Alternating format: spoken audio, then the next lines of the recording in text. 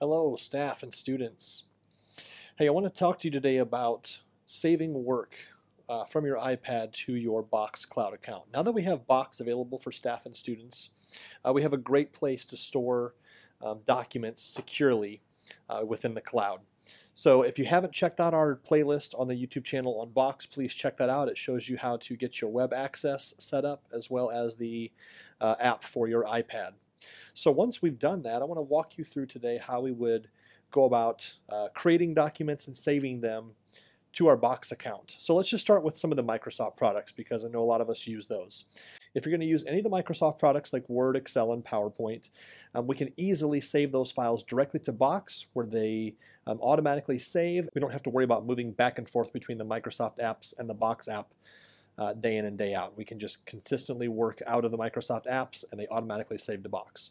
So let's show you how that's done. We'll just demo Word today. So we'll tap on Word.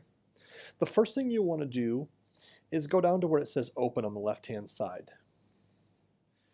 And where it says Other Locations, we're going to actually add your Box account. Now we want to make sure obviously that we've already set up the Box app on our iPad.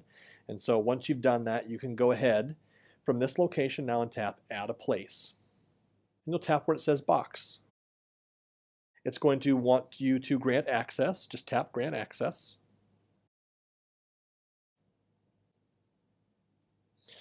You don't actually have to log in. It'll actually log in for you since you're already logged into the Box app. Now you see your Box online location here on your iPad.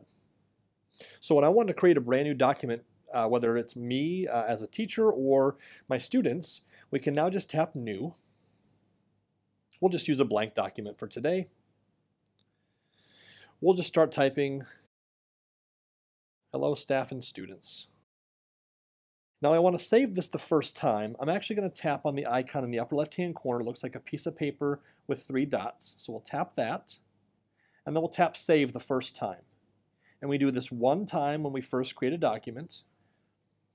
And then it's going to ask us to choose the location. Now you can tap where it says Other Locations, where you see your Box account. We'll tap Box.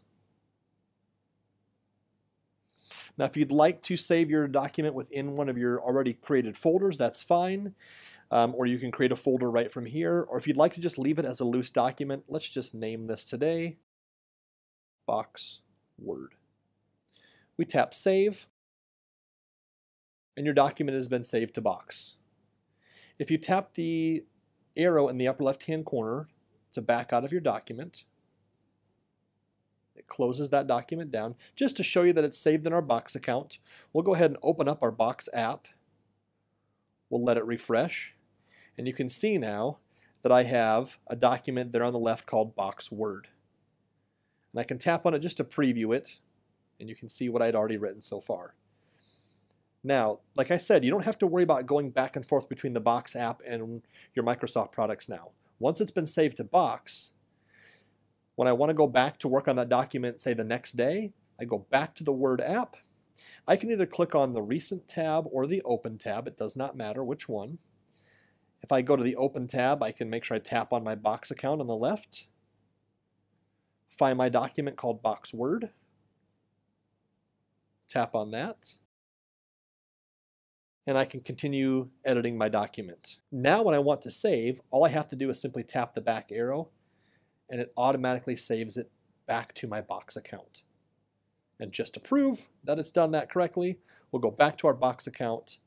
I'll refresh this. I'll tap back on the Word document now, and you can see now all of my edits have been saved. So what an easy way for students to work in the Microsoft apps, save it to Box the first time, and then they can simply just work out of those Microsoft apps from then on and just automatically save their document back to Box all the time. Safe, easy to find storage for your Microsoft products within Box. If you're an Apple user and you'd like either the Keynote numbers and pages, check out our next video in this playlist, which shows this similar process for how to save our Apple documents to Box the first time and then get easy access to those in Box.